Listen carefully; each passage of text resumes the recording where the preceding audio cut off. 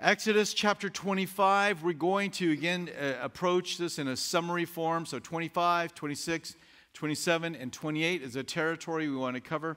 We're talking about the place of meeting, the construction of it, the clothes of the priests, the furniture that's going to be in this tabernacle of meeting.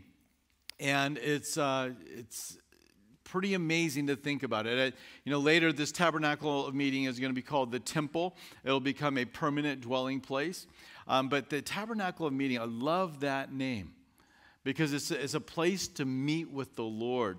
And we are that place today collectively, living stones being brought together. I encourage you as we go through Exodus, especially these portions, these chapters of the book of Exodus, is you might want to pick up and read Hebrews right now.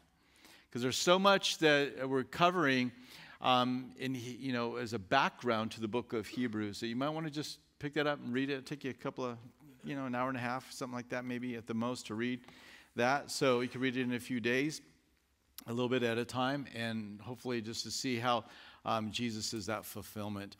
In Colossians, it talks about how Jesus is the substance, but all of these things were the shadow. And you're going to see that so clearly in some of the most amazing details. So let's pick up. I'm not going to read all of the verses, but we are going to sample it as we go through. We begin at chapter 25, verses 1 through 7, with the construction project that Moses is going to announce. Then the Lord spoke to Moses, saying, "Speak to the children of Israel, that they bring me an offering. From everyone who gives it willingly with his heart, you shall take my offering. And this is the offering which you shall take from them: gold, silver, bronze, blue, purple, and scarlet thread, fine linen, and goat's hair, ram skins dyed red, badger skins, and acacia wood, oil for the light, and spices for the anointing oil, and for the sweet incense, onyx stones to be set in the ephod and in the breastplate." So they got all of these material blessings when they left Egypt. Remember, when they left, they asked their neighbors, "Hey, can we have some of your stuff?" And they just loaded them down with all kinds of goods and silver and gold and said, "Yes, please, just get out of here as fast as you can. Take what you want." Well, all of these become the things that they're able to actually give back to the construction project, that they might have a place to do this.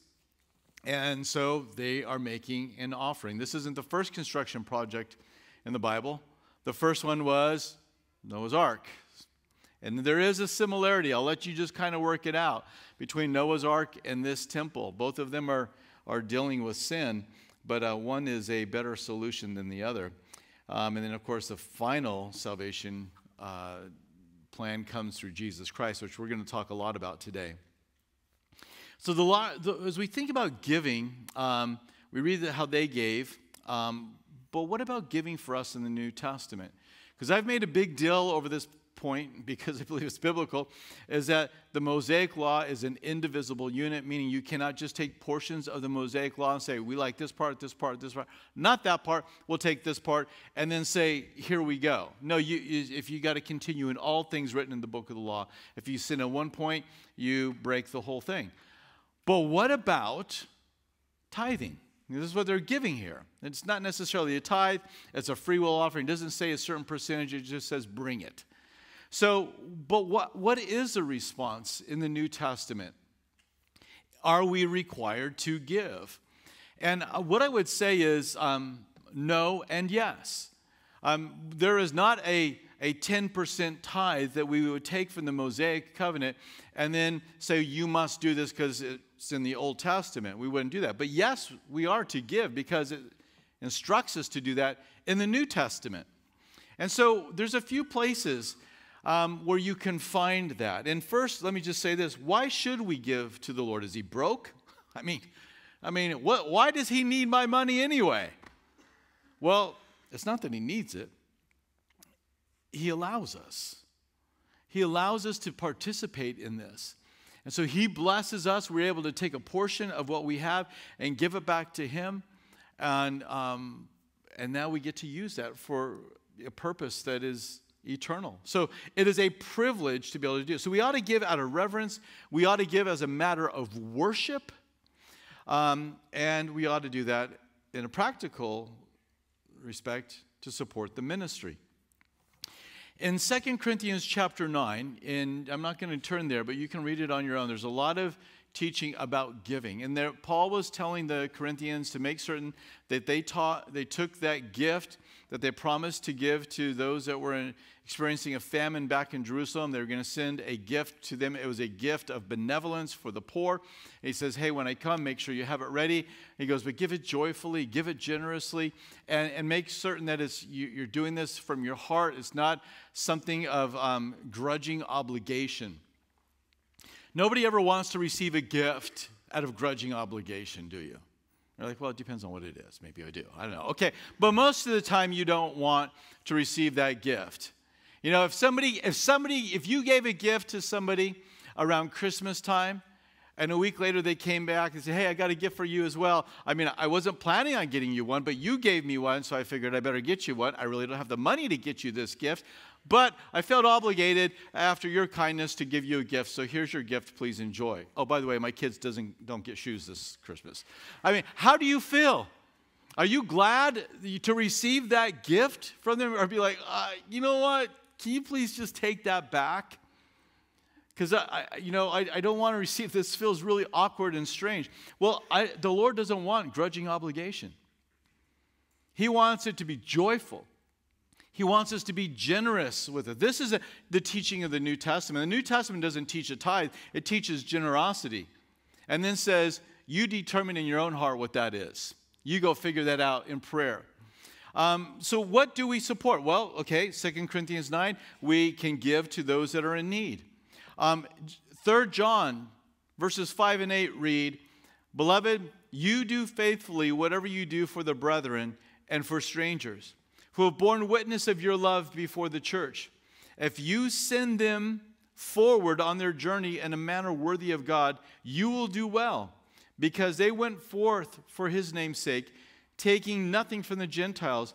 We therefore ought to receive such, that we may become fellow workers of the truth. So there are people that are traveling around doing mission work, and these believers helped them out.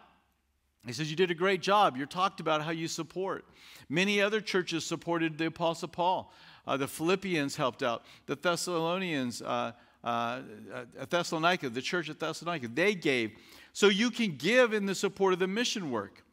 And then in 1 Timothy 5, 17 through 18, the third way that I see you can give in the New Testament is to support the local church work.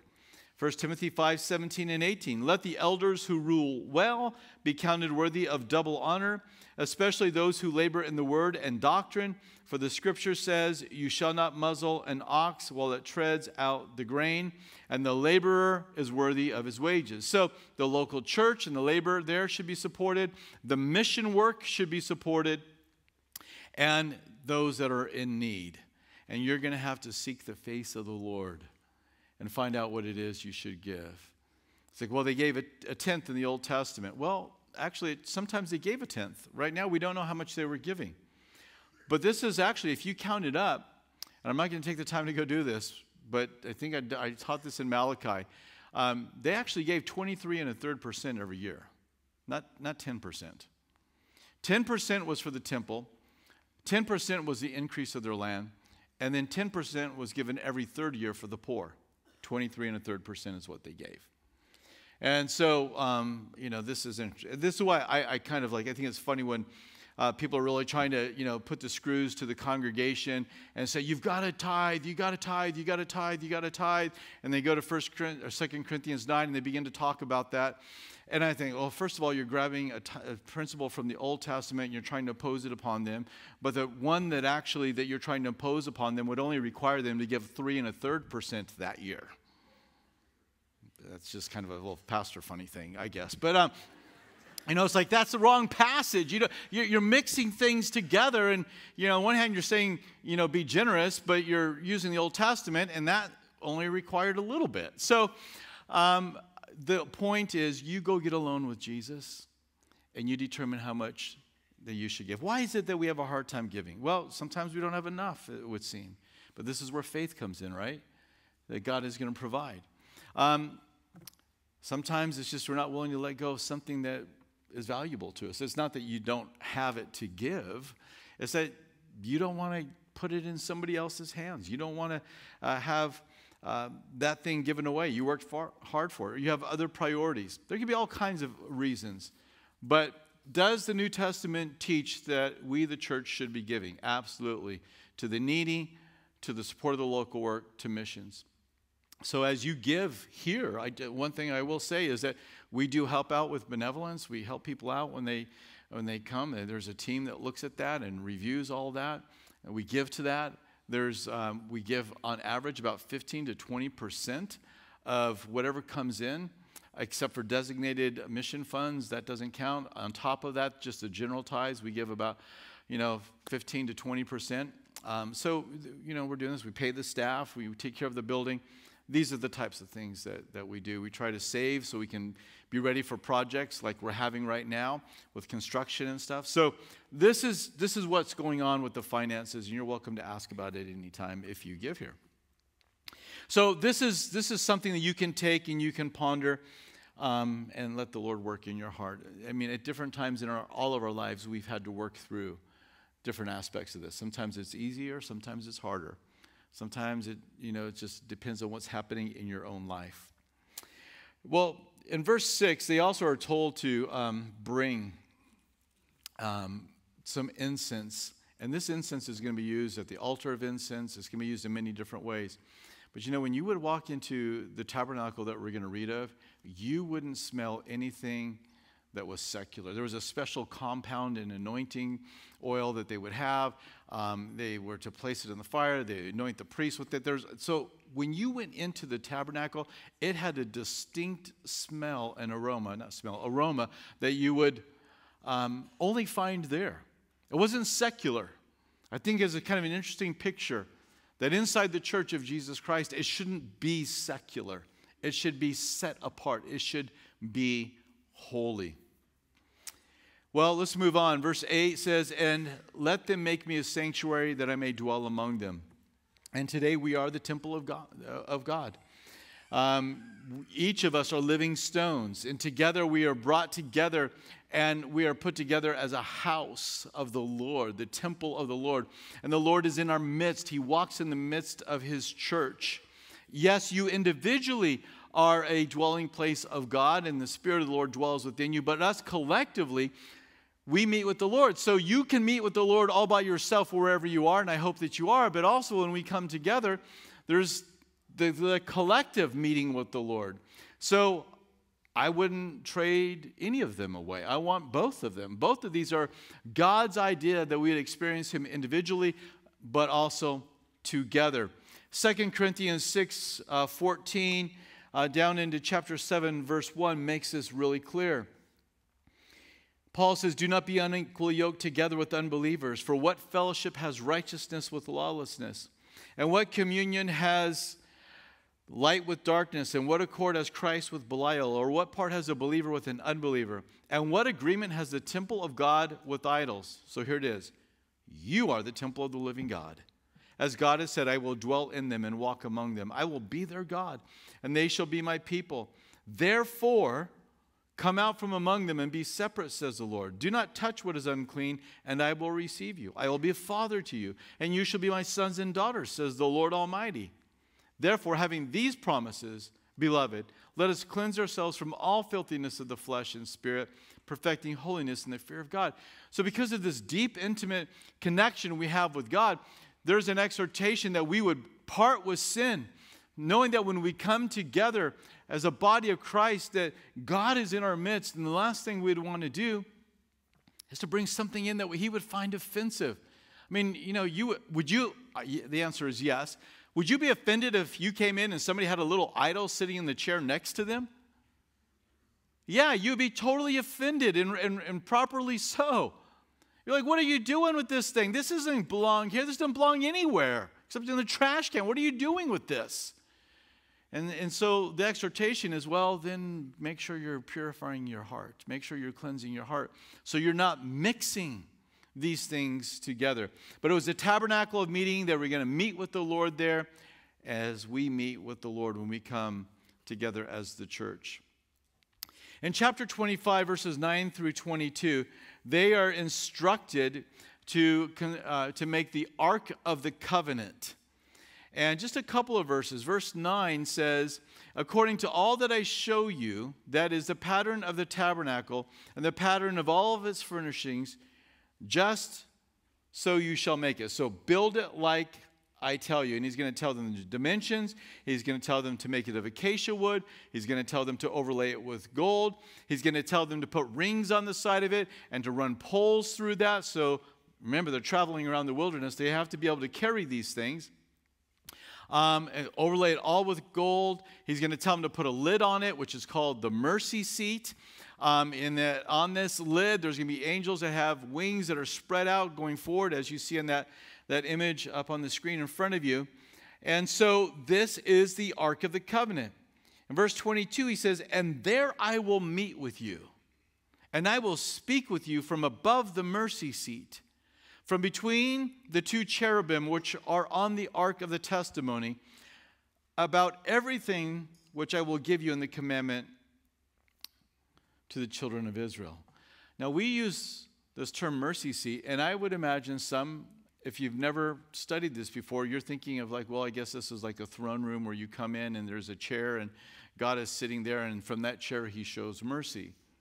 Well, he does show mercy from his throne room, but this term for mercy seat, it's not a chair, it's a lid. It's what's seated on top of the Ark of the Covenant.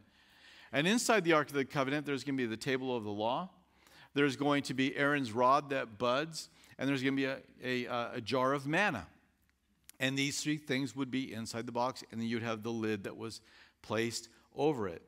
And this Ark of the Covenant, and you'll see it later, is going to be put into the most holy place, that room that only one high priest could go one time out of the year on the Day of Atonement with blood to atone for the sins of Israel. And it's on this lid, it's on this mercy seat that is covering the law that they broke and that we break, and the blood would be sprinkled and they would find this atonement for themselves. But here's something that's super, super cool. The Old Testament was written in Hebrew. Later on in history, it was translated into Greek. Does anybody know what that translation is called? The Septuagint. So the Greek translation, the Old Testament Septuagint, when you look at these words for mercy seat, it's hilasterion. And if you go into the New Testament and you look for that word that's translated mercy seat, you find it. And you can find it in one place in particular, and that's in Romans chapter 3, verse 25. And the word that is translated is not mercy seat, but it's propitiation. Propitiation. It's the same exact Greek word when you compare it. So let's read verse 25. Speaking of Jesus, it says, whom God set forth as a propitiation, or as a what? A mercy seat. By his blood, through faith, to demonstrate his righteousness, because in his forbearance, God had passed over the sins that were previously committed. Another form of this Greek word is used in John, and it talks about how Jesus has come to be a propitiation for our sins. So in the Old Testament, you have this Ark of the Covenant, you have the lid. The lid is covering the commandments. The commandments have been broken. The blood must be sprinkled on top of this to atone for their sins. But Jesus, he is our propitiation. But he's not just a propitiation. He's not just the mercy seat. He's also the blood sacrifice that's going to be sprinkled. So as you go through this tabernacle, you can find Jesus all through it. Remember, Colossians says that these things were a shadow, but Christ is the substance. Now, I do think sometimes, we can go overboard and begin to say, okay, this, thread means this color and this. And there's no way to really establish it. This, skin means this and that skin means that. I do believe it means something. I just think we have a hard time figuring out some of this. Is as evidenced by the fact that you pick up 3 different commentaries, and all of them are going to tell you that something is different. But the ones I want to focus on here today, these are ones that are easily established in the New Testament for what they are. So this lid, the mercy seat, Well, Jesus is the propitiation. He is our propitiation. And that is that covering of our sins. He is the one who removes our sins. So what a beautiful picture. If we move into the next piece of furniture inside the tabernacle, the same thing. We come to the table of showbread. Again, he tells them they're to make it of wood. He tells them the length of it there in verse 23. Verse 24, he says, overlay it with gold, put rings on it, put 4 legs on it, and you can carry this easily. You shall make its dishes, its pans, its pitchers, and its bowls for pouring. You shall make them of pure gold, and you shall set the showbread on the table before me always. So the showbread it's 12 pieces of bread. Why 12? How many tribes of Israel are there? 12. There's going to be 12 stones on his breastplate. He's going to have 2 onyx stones that are part of that.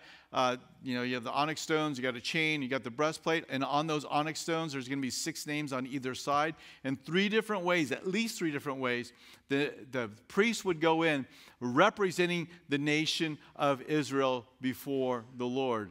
And Jesus is the one that is our mediator. He is our faithful high priest that goes in. But you have the table of showbread. So you have this table, they would place the bread, and it was always to be fresh. This wasn't something that they were to allow to get dry and moldy, and because it was representing something. What was it representing? Well, Jesus, in his I am statements, he said a few things, but one thing that he said, I am the what? Bread of life.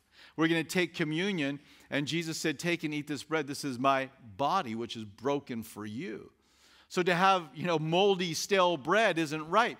But not only is it called the table of showbread, but there's another name that is used for it. It's called the table of what? Or the bread of presence is what it said. The bread of presence. So this bread represented the presence of God. Sit down, eat, commune. Have the bread, eat of it. And so for us, the idea that there would be moldy, crusty, dry bread, it just isn't fitting because it's the bread of presence. You would come into the presence of the Lord, and there was that bread. And I don't know what your life looks like right now in your walk with the Lord. Is it fresh? Is it fresh bread? You've met with the Lord here recently. There's something desirable about it. Because if you have not met with the Lord in a while, then there probably is not fresh. It probably is something that needs to be refreshed. In Acts 3:19, it tells us this. Repent, therefore, and be converted, that your sins may be blotted out, so that times of refreshing may come from what? The presence of the Lord. This is the bread of presence. And the Lord is the one who refreshes us. And as we eat of this bread, as we meet with the Lord and commune with him, there will be a freshness. And you know this. We all know this. You know when you're starting to get cranky and miserable and irritable. Why is that? Because it's a bad day? No, that's not why. It's because you're not communing with the Lord. And there's not a freshness of the presence of God in your life. Because when you're communing with the Lord and the trial comes, you're like, oh, yes, I'm ready for it. Praise the Lord. I'm ready for this trial. Lord, I'm not going to stress out over this one. I'm going to wait and see what you do. And there's that fresh, kind of life that you have to encounter that. So you have the table of showbread, or the bread of presence. And then in chapter 25, verses 31 through 40, you have the golden lampstand. Jesus also said, I am not only the bread of life, I am what? I'm the light of the world. And so this lampstand was made of pure gold. There was going to be 7 places, candles on this one menorah. And it was to have oil. It was never to burn out. This was never to go out. Because once you got inside this tabernacle, there was no windows. And you had a couple of layers of curtains over it. So you didn't have hardly any light coming in. If that candle or that lampstand was not lit, you didn't see what was going on in there. Which is, I think, a pretty fitting picture for trying to walk through this life without the light of Jesus Christ. You have no idea. You're bumping into things. You're bumbling around, and it doesn't feel right. You need to come to the light of the Lord. You need to let him shine light into your life on how to live. You need to allow him to bring blessing and comfort to your life. And so Jesus is the light of the world, and they were to have this. John chapter 8, verse 12 is where you find Jesus saying, I am the light of the world, and he who follows me shall not walk in darkness, but have the light of life. So this image that you're seeing here, it's the holy place. So you have in this first section, kind of at the bottom of the picture, where you see those two angels. This is how you would come into that. And only the priest could go in there. Once you got in there, hopefully you can make out there's a lampstand, there's an altar of incense, there's a table of showbread that would be kind of behind the curtain to the right. And then you have that second curtain, again with the cutaway, and behind that second curtain is the Holy of Holies. And that is where the Ark of the Covenant is, where the priest would go once a year. And that's where the mercy seat was, and that's where they would sprinkle that the blood on it. And this is where the Shekinah glory of God rested, was back there. But in that first chamber, the priests would be attending to it daily, but only the priests. And so on the outside of it, there's two items there that we're going to talk about in just a moment. There's the laver, which is where they would have water to wash. And then there was a bronze altar where they would offer their sacrifices. In chapter 26 and 27, you get the plans for the tabernacle itself. So we read about some of the furniture. But as you move into 26 and 27, you get the plans for the tabernacle. And what you see in verse 1 is on the inside, there's going to be 10 curtains of fine woven linen, blue, purple, scarlet thread, with artistic designs of cherubim. You shall weave them. The length of each curtain shall be 28 cubits in the width. So you get all the details of this. And so you can see that kind of represented in that image. Then when you move on down to verse 7, it says, you shall also make curtains of goat's hair to be a tent over the tabernacle. So you have the tabernacle with all these beautiful, bright colored curtains, but then you had this black goat's hair that was over the top of it. And so from the outside, it didn't look like much, but once you got on the inside, it was something that was beautiful. So there was 11 of those. And they would put this together. There was loops that were made for the curtains to be hung on. There were bronze clasps, there was gold clasps, there was silver. There's all different types of materials that were used. In verses 15 through 30, you get the framework. How was this thing going to actually go up? How was it going to be held together? And so you find that there is kind of the construction plans for this. It meant to be portable. You had to take it down and put it up. And so it was Lord's plan to make it easy for them. In verse 31, chapter 26, verse 31, we read down to verse 34. You shall make a veil woven of blue, purple, and scarlet thread, fine woven linen. It shall be woven with an artistic design of cherubim. You shall hang it upon the 4 pillars of acacia wood overlaid with gold. Their hooks shall be gold, upon the 4 sockets of silver.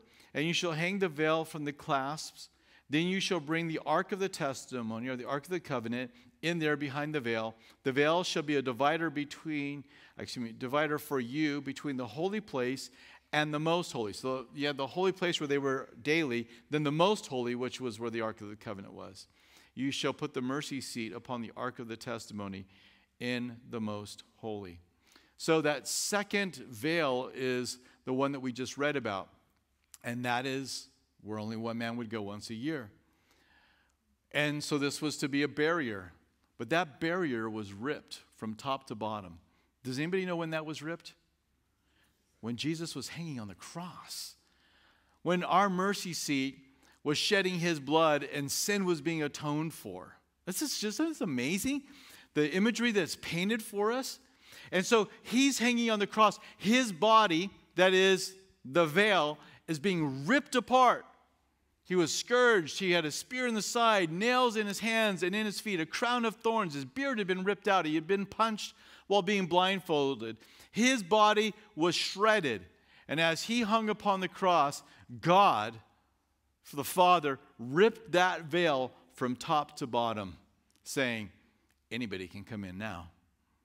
Anybody can come in. And everybody should come in through my Son, through his body. Let's read Hebrews 10, 19 and 20. It says, therefore, brethren, having boldness to enter the holiest, that is the most holiest, by the blood of Jesus, by a new and living way which he consecrated for us through the veil, that is that flesh. So, see, you can say, what is that veil? That veil is his flesh. Because Scripture tells you that it is. You know that the mercy seat, that is the Lord, because he is our propitiation. So there's a lot of things in Scripture you can really nail down as what they are. I am the light of the world, lampstand. I am the bread of the life, bread of presence. So you can see these things, but now we have freedom to come into the presence of the Lord. I know we've made reference to this a couple of times, but hopefully now you can see the powerful imagery. Can you imagine the priests when they came in that next morning into that to the holy place where they were taking care of the bread and the oil, and they saw this thing ripped from top to bottom? Who did this?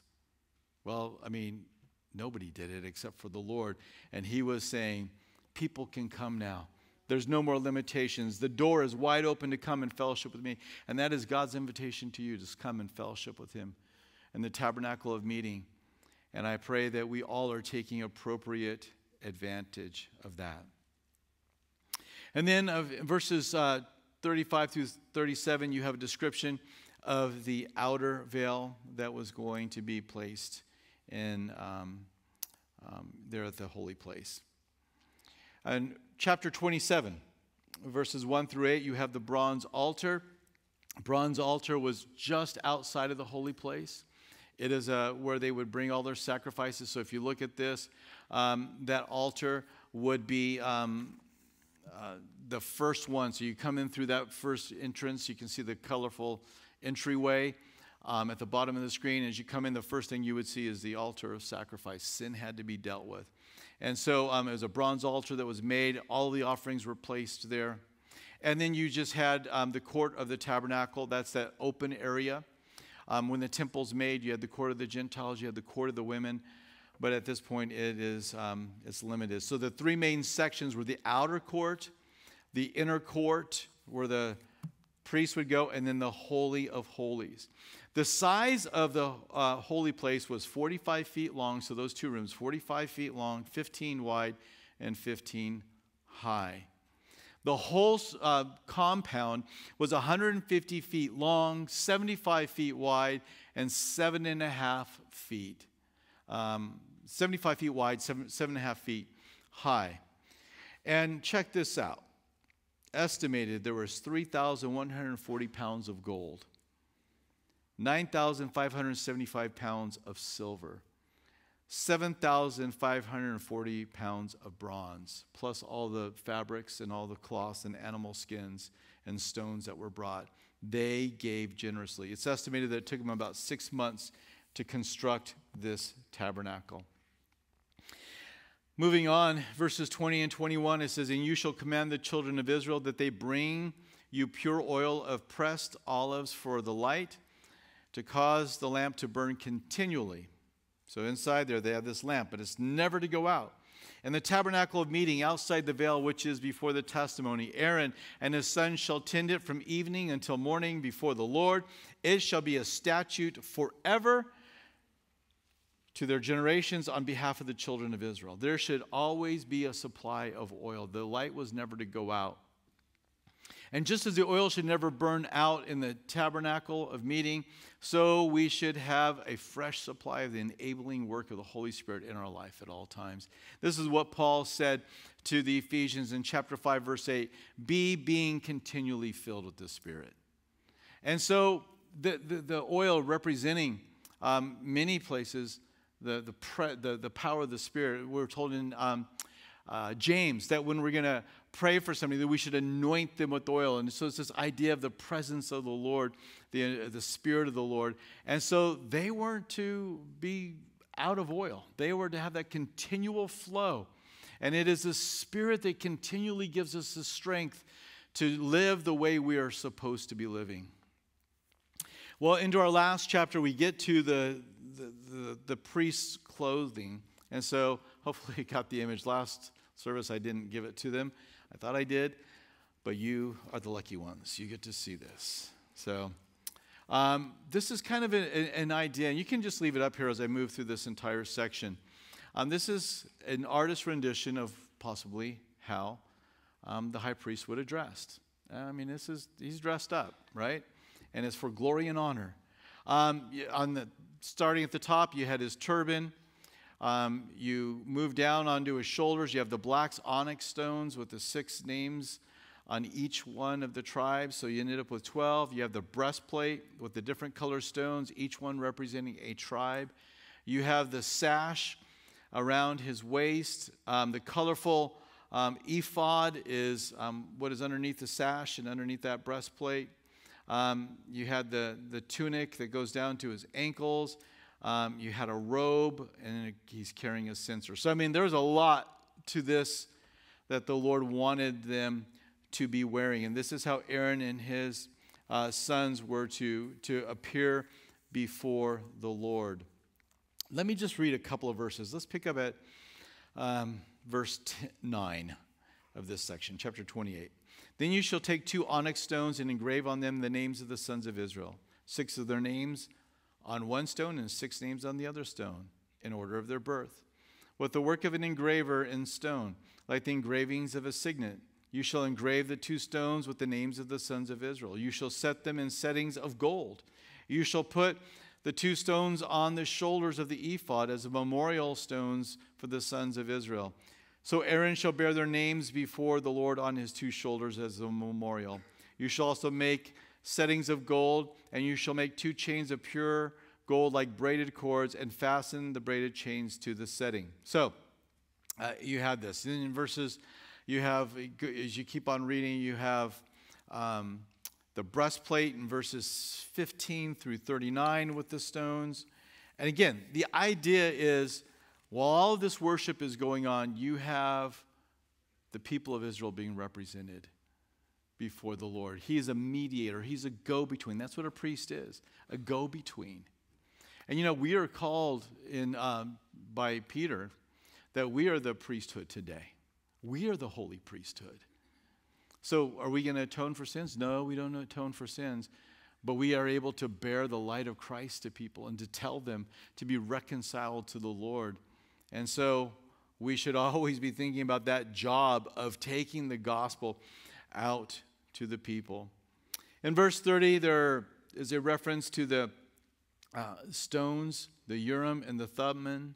And these, don't know exactly what they were, but the words mean light and perfections. It is thought that maybe they were used to discern the will of God. Black and white stone was drawn out of a pouch. Black meant no, yes meant white. Don't know for certain. Maybe this is what Peter had in mind in Acts chapter 1, when they were trying to replace Judas with Matthias and they drew lots. Maybe that's what was going on. But today, we have the Holy Spirit who dwells within us, and we know the voice of our shepherd. In verses 31 through 35, we see that they are to put little pomegranate bells on the border of the priest's clothing. So he kind of jingled as he went about his business. Cool thing is, a couple of years ago, they found one of these gold pomegranate bells in some of the archaeological digs around the Temple Mount. So those of you that are going, I'm almost positive, I'm not 100%, but I think they found this in the Temple Mount Sifting Project. And we're going to be, when we go, we did this last time, we're going to do it again.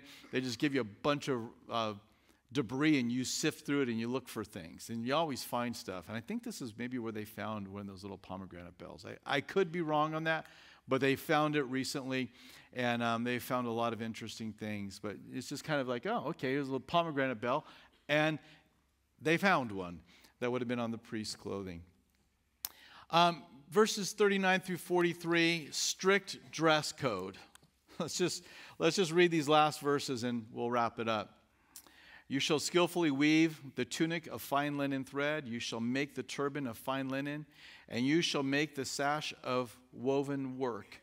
For Aaron's sons you shall make tunics, and you shall make sashes for them, and you shall make hats for them, for glory and beauty. So this is why they look the way they do. So you shall put them on Aaron and your brother and on his sons with him. You shall anoint them, consecrate them, and sanctify them, that they minister to me as priests. And you shall make for them linen trousers to cover their nakedness. They shall reach from the waist to the thighs. They shall be on Aaron and on his sons. When they come into the tabernacle of meeting, or when they come near the altar to minister in the holy place, that they do not incur iniquity and die. It shall be a statute forever to him and his descendants.